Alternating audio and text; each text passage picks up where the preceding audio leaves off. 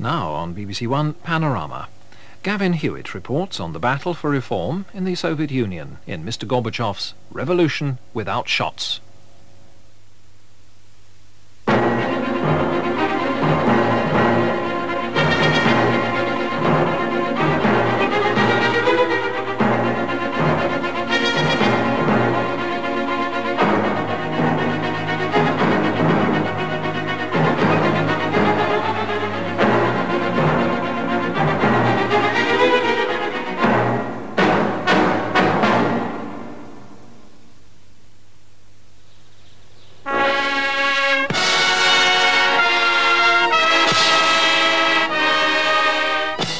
In the Soviet Union, the past lives. World War II solemnly remembered as if victory were only yesterday.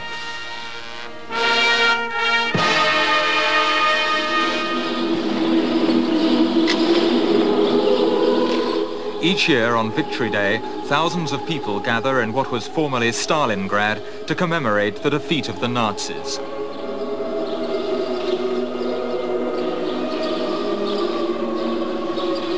For the Soviet people, victory was the greatest moment on the road of socialist progress.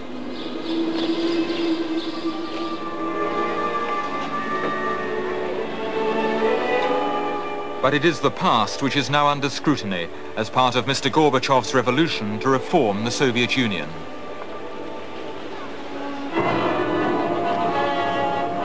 A people accustomed to the symbols of achievement is now being asked to debate what's gone wrong with their society.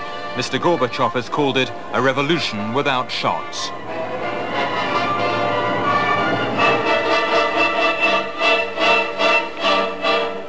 It's 3 years since Mr. Gorbachev took charge in the Kremlin and inherited a crisis. The Soviet economy was failing, undermining the nation's status as a superpower. So Mr. Gorbachev launched perestroika, the restructuring of Soviet society. But his reforms are bitterly opposed and his supporters talk of battle. This revolution, of course, had its wounded, killed, deserters, and of course it's war, it's fight now. Я думаю так, что господина Горбачева и программу перестройки. I think that Mr. Gorbachev and the program of perestroika cannot be separated at all. Essentially, these have become identical, Gorbachev and perestroika and Gorbachev.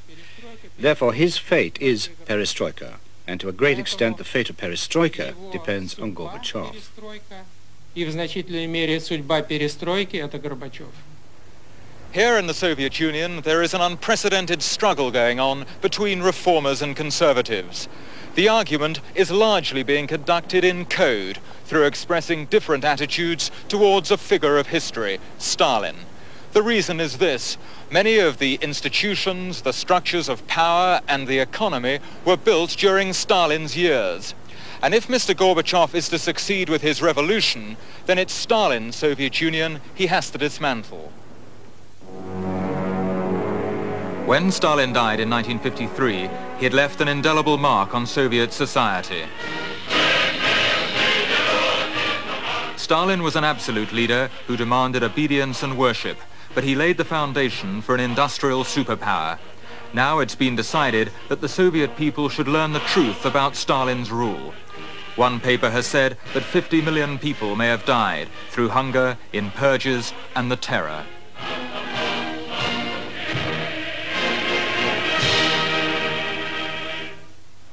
But for many Russians, like these veterans visiting the site of the Battle of Stalingrad, Joseph Stalin was their leader in the Great Patriotic War. Stalingrad was the beginning of the end for Hitler's ambitions. These men of the 6th Tank Corps helped encircle the German army.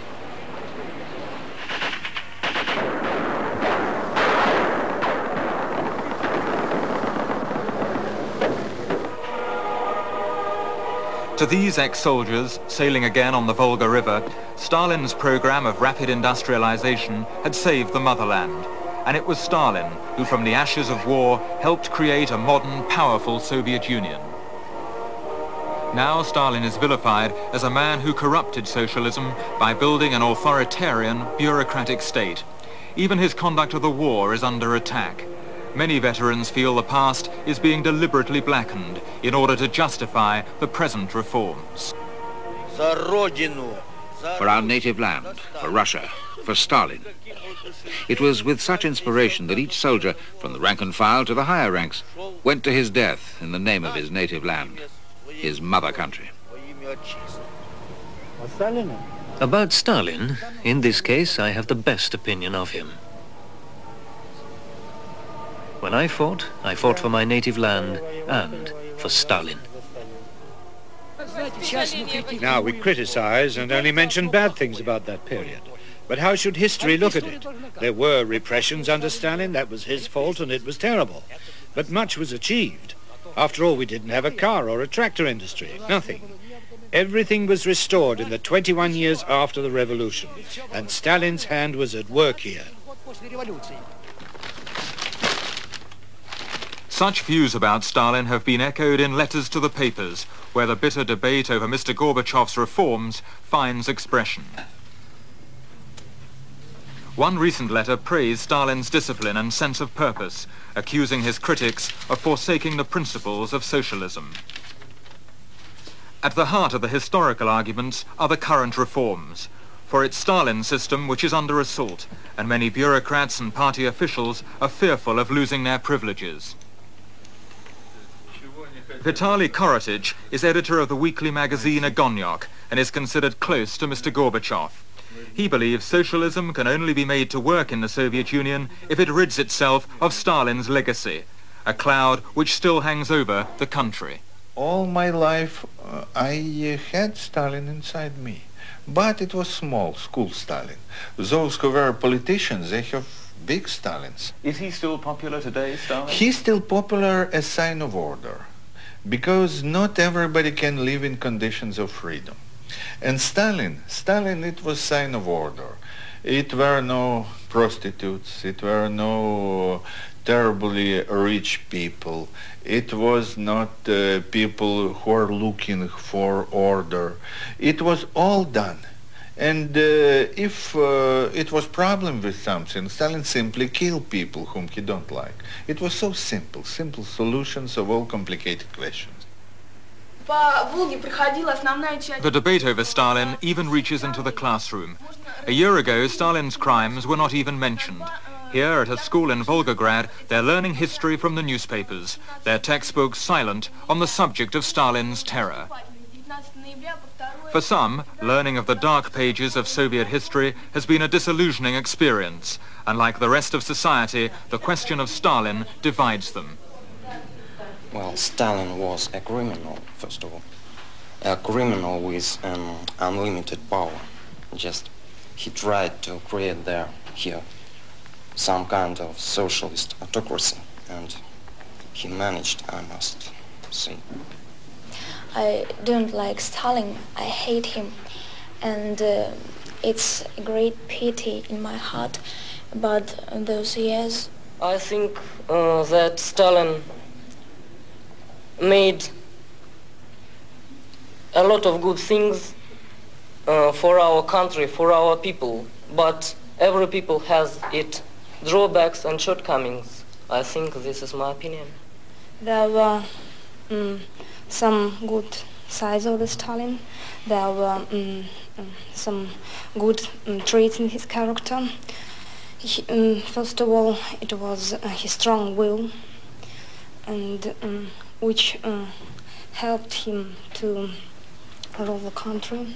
Well, I think that Stalin's power was so strong and still strong, and there are so many people who support them now, even now, and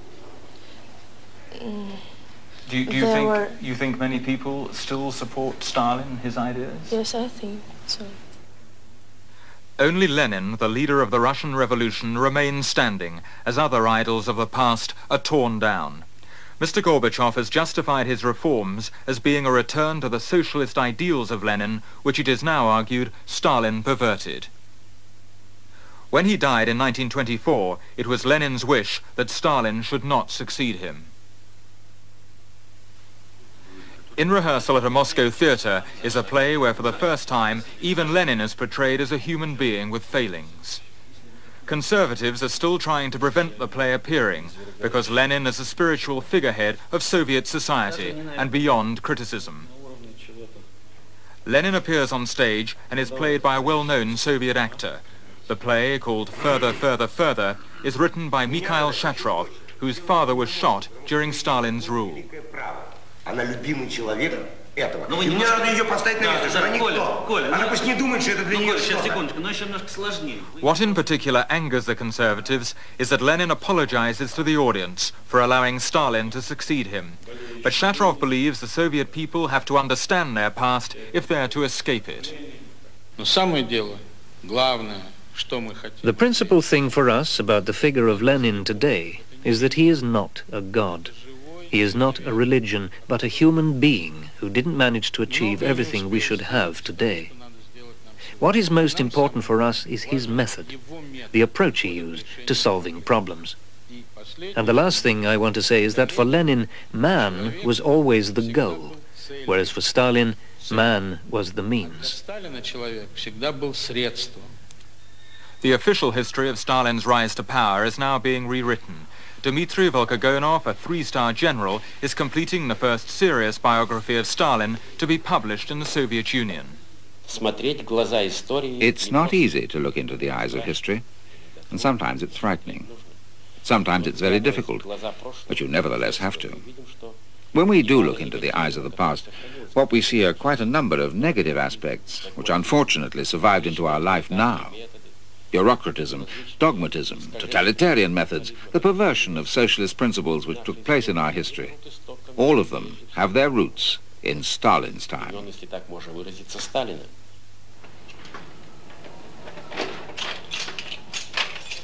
As the archives are being opened, more and more horrors are tumbling from the cupboard of Soviet history. We were told that Mr. Gorbachev has been shown a document detailing how Stalin personally ordered the torture of his prisoners. Mr. Gorbachev feels he has to address the question of history, both in order to destroy Stalin's legacy, but also to discredit his opponents who are resisting his reforms, by revealing the truth about the system they defend. Some reformers go even further and are calling for Soviet society to be completely rebuilt. The point is that we have been constructing a new society, a new edifice for the last 70 years. And at the end of those 70 years, we have become aware that the house we built is badly adapted for living in. Not only is it not comfortable or cozy, it is often bad or intolerable to live in. So, we have decided that the house has to be completely reconstructed.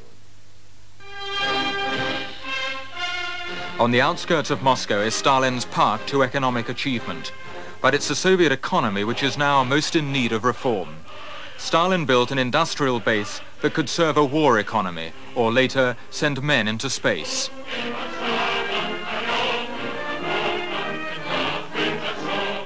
While the Soviet Union excelled with such prestigious projects, it failed to develop an efficient economy.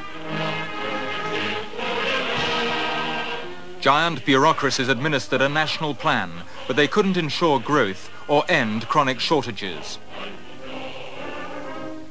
Stalin idealized peasant workers bringing in the sheaves, but agriculture has never recovered from the trauma of his collectivization. What Mr. Gorbachev is trying to do is to revitalize the economy.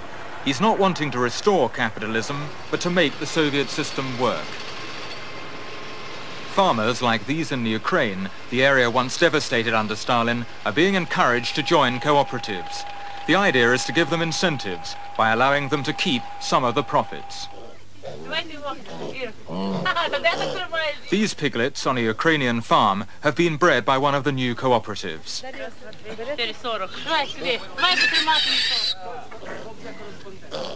In the past, the farmers could only breed 3,000 piglets in accordance with the quota set by the collective. Now, if they produce more, they can sell them privately in the market and keep the profit. Yulia Kozukzivskaya says that last year they sold 1,100 pigs privately, thereby increasing her income by nearly £400.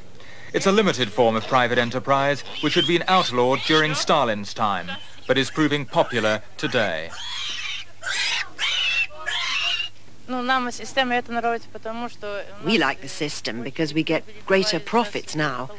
On this farm we receive more money, and each family is provided with piglets. What will you do with the extra money that you earn? I bought a car, I built a house, I gave my daughter in marriage. We now have a granddaughter, and my son is preparing to go to an institute.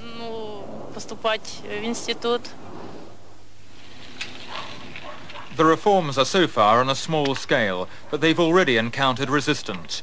Mr. Gorbachev had to threaten to remove officials who were standing in the way of family cooperatives. The farmers' newfound independence is in any case of a limited kind. They are still dependent on the collectives for their supplies, and they still have to meet targets set by a ministry in Moscow. In the private markets, which sell produce from the new cooperatives, there's plenty of food, but at a price most people can't afford.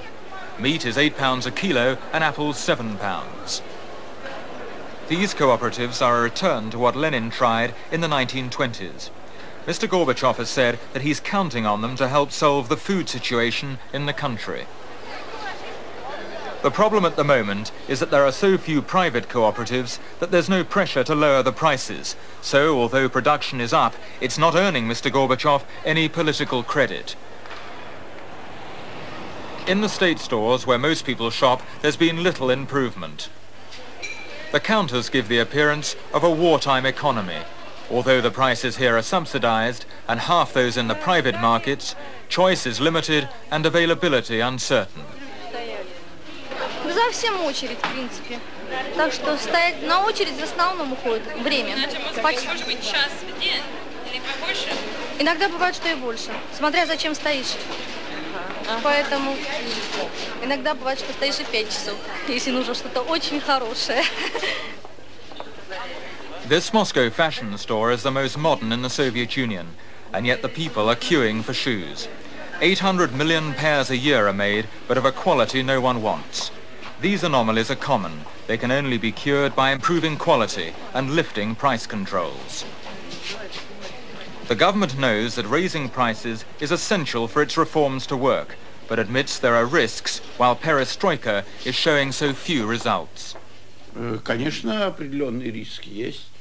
Of course, there are certain risks. There is a strata of the population which is not happy, and which expresses openly in the press its various opinions on this subject. That is why a discussion regarding this issue will take place before a resolution is adopted. And if the majority of the population does not agree with the necessity to raise prices, bearing in mind total compensation, of course, then from my point of view, we will be forced not to raise those prices. To harness support, people are being offered greater incentives. Workers at the Nikolai Lvov cement factory are attending a shareholders' meeting, the first of its kind in the Soviet Union. From the start of the year, factories were told to be self-financing, to stand on their own feet. Here, 81 workers bought 100 shares each in the factory. They are guaranteed a 5% return on their investment. The higher the profit, the greater the return.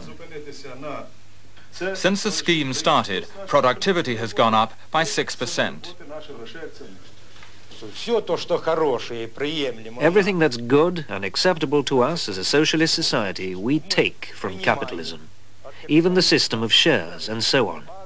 But what is bad and unsuitable, we will not accept, because our system is different. The men may have their share certificates, but little else has changed. The state remains the only customer, and the ministry still sets the target. It highlights one of the many ambiguities of the current reforms. Local initiative is being encouraged, but central control is not being given up.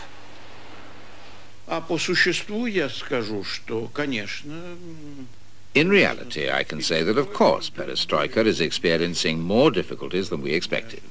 It's taking place more slowly than we expected, and with more opposition than we expected. And I think that many difficulties of restructuring still lie ahead. They're not behind us. And each defender of perestroika is preparing himself for new battles. There is already dissatisfaction over one part of Mr. Gorbachev's reforms, the crackdown on alcohol. In the ancient Russian city of Yaroslav, the new laws are enforced by the militia.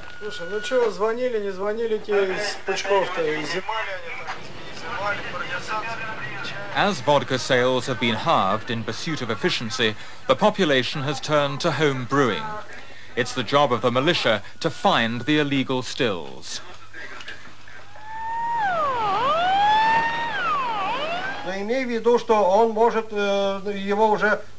The control room receives a tip from a local fire officer that he suspects a garage is being used to manufacture alcohol. The militia admit that the problem is rife. Last year they dealt with nearly 2,000 cases in the Yaroslav region.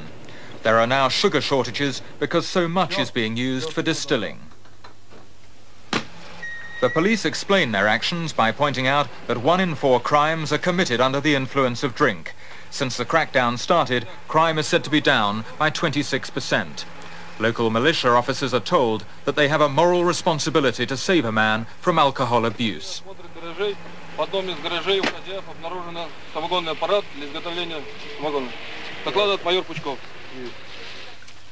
The garage is among a collection of buildings on derelict land.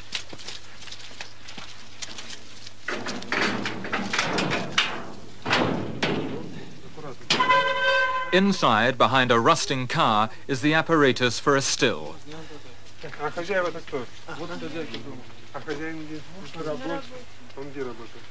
The owner of the garage is still at work, but his wife is summoned.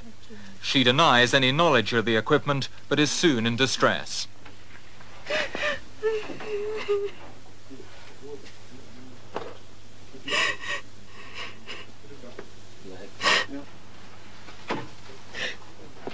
A 20-litre can is discovered with enough spirit to fill 5 or 6 bottles of vodka. There is a fine of £300 for illegal brewing and a prison sentence if the vodka was intended for sale. The owner of this garage will be sent before his local collective, which will decide his punishment. Well, you know, this garage has been turned into the illegal moonshine whiskey brewery. Here the owner is supposed only to keep his car, but he put all his moonshine making equipment and had it working. That's why I think the militia comes and finds out such cases, and such cases are investigated lately, and I think that the owner of this garage will be fined around 200 or 300 rubles. As a result of the anti-alcohol drive, absenteeism is said to be down and production up. But some have called for a slowing down in the campaign because it risks turning the population against perestroika at a critical moment. While Mr. Gorbachev has demanded a more disciplined society, he's offered the Soviet people much greater personal freedom. Perestroika can only succeed in a climate where new ideas are allowed to flourish. So Mr. Gorbachev has championed glasnost, an opening up of society. But freedom, which makes many in the party uneasy, still has its limits.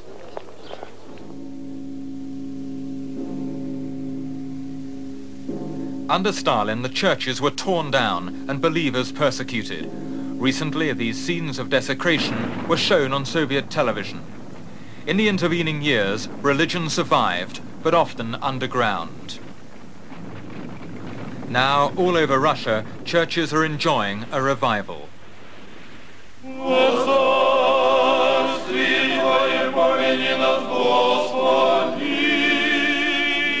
The Russian Orthodox Church is preparing to celebrate its millennium with the full blessing of a supposedly atheistic government.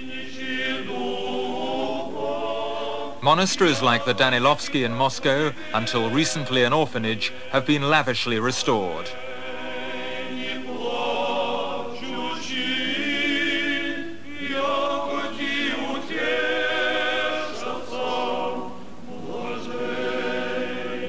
Recently, Mr. Gorbachev met with church leaders and admitted that the Soviet state had made tragic mistakes in its treatment of Christians. He promised a new law on freedom of conscience, a shrewd political gesture which should enlist millions of believers to his cause.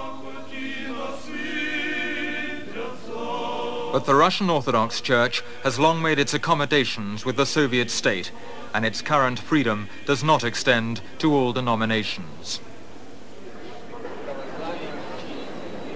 The city of Lvov, with the rest of Western Ukraine, was brought into the Soviet Union by Stalin in 1939. The Ukrainians had their own Catholic Church. Stalin saw it as a symbol of Ukrainian nationalism and outlawed it. The church has remained underground ever since, with many of its believers imprisoned. Here are the limits of glasnost.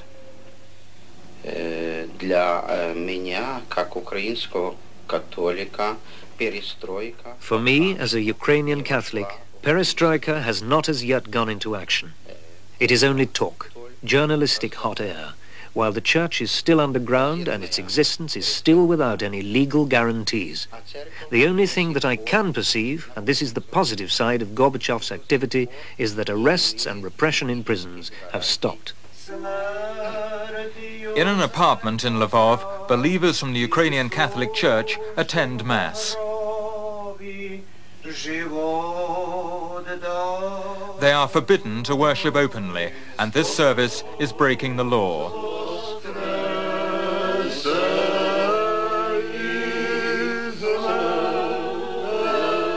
Many of those present were once in prison. Ivan Gel spent 18 years in a strict regime camp.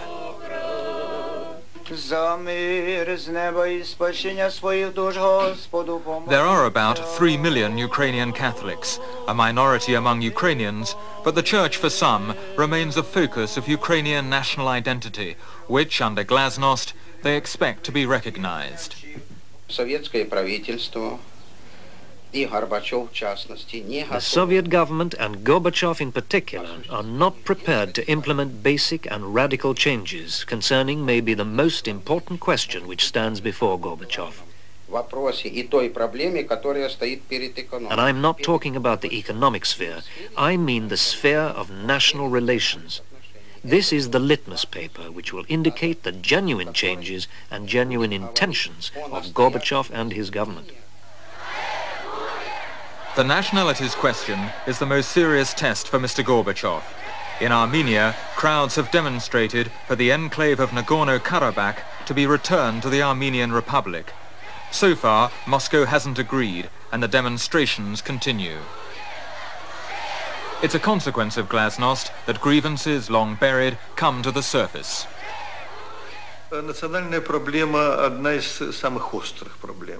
The nationalities question is perhaps one of the most acute in our country, because after all, we have more than 100 nationalities in the USSR.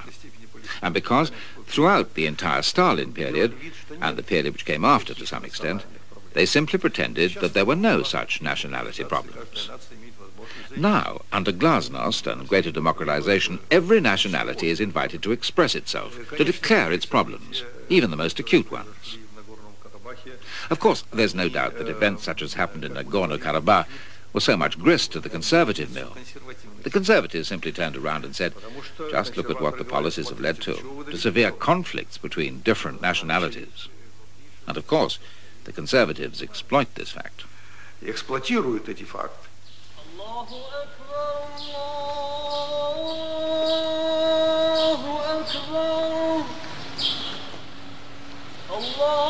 Perestroika is a revolution from the center. Its success depends upon it reaching across the Soviet Union. In Central Asia, the changing face of Soviet society is apparent. Muslims now have the highest birth rate in the country. By the turn of the century, every third conscript in the Soviet army will come from an Islamic background. As Mr. Gorbachev plans for future generations, these are some of the people he'll have to include in his social revolution. Yet it is in these areas that resistance to his reforms is the most intense. It's this which has persuaded Mr. Gorbachev that perestroika can only succeed if he tackles the biggest problem of them all, reform of the party itself. May Day in Tashkent. As elsewhere in the Soviet Union, groups of workers parade past their party leaders. Other, lesser officials view the parade from their own enclosure.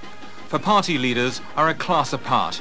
They have many privileges denied to ordinary citizens, like cars, country cottages, and access to special shops. Here in Uzbekistan, corruption has been endemic. Officials are said to have stolen £8 billion. Although there is a new, cleaner leadership, no one pretends the problem has been solved.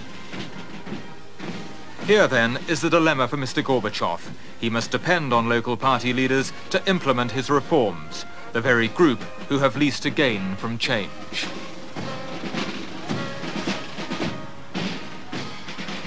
Mr. Gorbachev recently travelled to Uzbekistan. He acknowledged that there was both confusion and opposition to his reforms within the party. Here he was having to argue his case to officials who were sceptical and even hostile. Mr. Gorbachev's tone was both measured and somber. Партия и наш кадровый корпус страны, в общем-то, находился в плену старых представлений, которые, конечно, отвергали широкое применение принципов демократии социалистической. Оказалось, что это вот сегодня один из главных пунктов, вокруг которого развернулись страсти и дискуссии в стране. Командно-административная система тех, кто ей поклоняется, не сдает позиции без боя. There are two types of people who are unhappy with glasnost and perestroika. Those who consider our previous development as ideal and who perceive perestroika to be a threat which deprives them of actual power. Not a single one of them would say that they are struggling for their position when they speak out against perestroika. They will say that they are in favor of perestroika, but they're only in favor of the kind of perestroika which allows them to keep their jobs. Mr. Gorbachev's battle to reform the party will come to a head at an extraordinary party conference to be held next month. At issue, the future of perestroika. Mr. Gorbachev has concluded that the role of the party has to be reduced if his reforms are to work. This can only be done by breaking the stranglehold of officials holding jobs for life.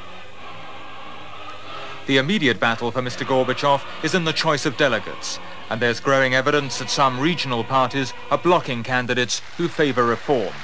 For before the conference will be placed the most radical agenda the party has ever discussed.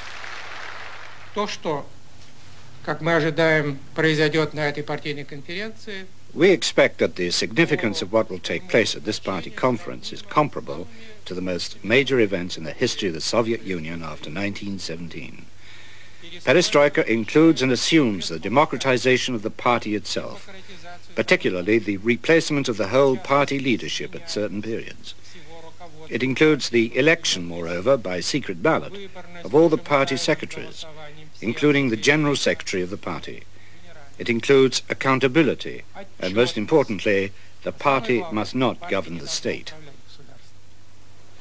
Outside the party, there are those who would take democracy even further. This is a meeting of a political club. Such groups outside party control have mushroomed. What they're discussing is fielding independent candidates at elections under the banner of the Socialist Front. Although this group is pro-Mr. Gorbachev, some argue that by contesting elections, they're playing into the hands of the Conservatives.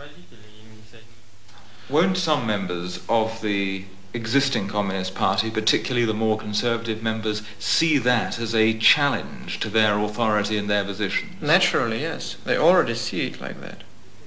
What kinds of things do they say about your activities?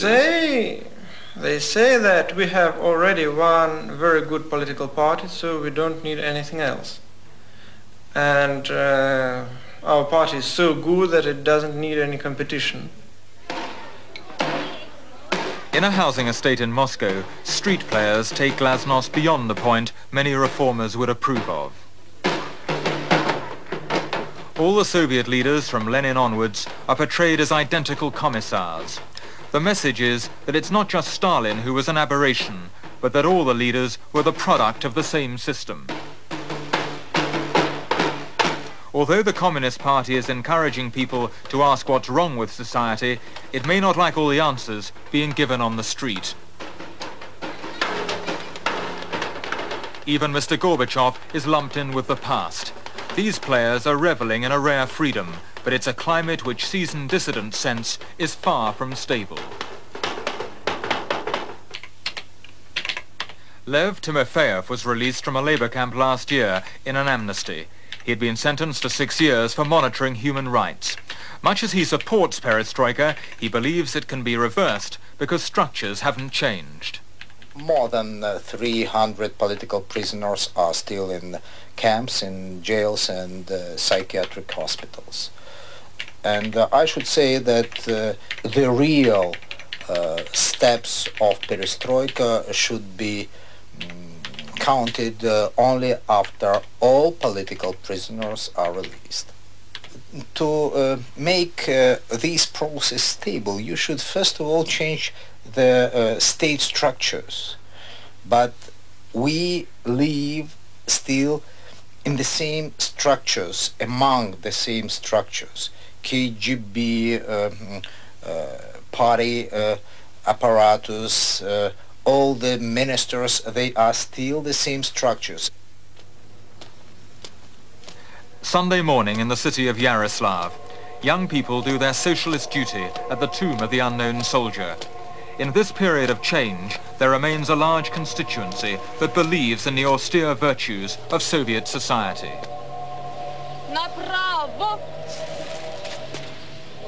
Смена! На пост! Шагом! Марш! The Conservatives don't like the new freedoms, the rewriting of history and the challenges to the position of the party. They believe the traditions of communism are being discarded. With their allies in the bureaucracies, they remain a formidable opposition that could yet defeat Mr. Gorbachev's revolution. Do you think that democracy and openness can prevail here? Я мог бы и хотел бы на это надеяться, но... I would certainly hope so, but I'm afraid that I cannot state it with absolute certainty. Can perestroika be reversed? I don't think anybody can answer that question because we just don't know at the moment. But all I can say is that there is no alternative to perestroika. If perestroika is reversed, it will be a catastrophe. And I don't think it will only be a catastrophe for the Soviet Union. It will be a catastrophe for everyone else as well. You see, if they'll defeat reforms, it will be not my own tragedy and even not Gorbachev tragedy. It will be tragedy of the system. I think that those reforms, it's only way to help this system to survive and to be stronger. And if they'll win, it will be not victory. It will be beginning of terrible defeat. It will be beginning of dangerous future. Because if they'll win, those who are against reform, it will be the same. We'll be surrounded by enemies. We'll have enemies in our country. We'll have internal and external enemies. We'll have the same atmosphere of hatred we try to defeat now.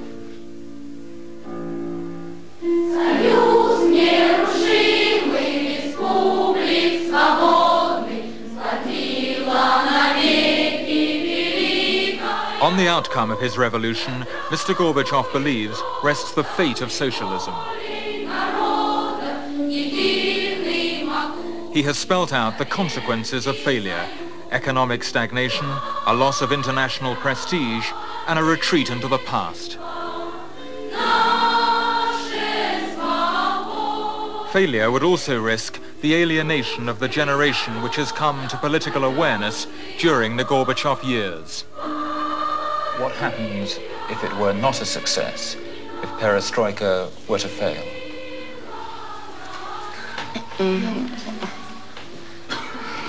I think that our society will come to a crisis. I agree with Jane. She said that our society will have a crisis and people could lose their belief in our government. For what started out as a program to reform the economy has ended up as a debate about the future of socialism. For the first time in 70 years, the Soviet Union is asking itself what has gone wrong and who is to blame.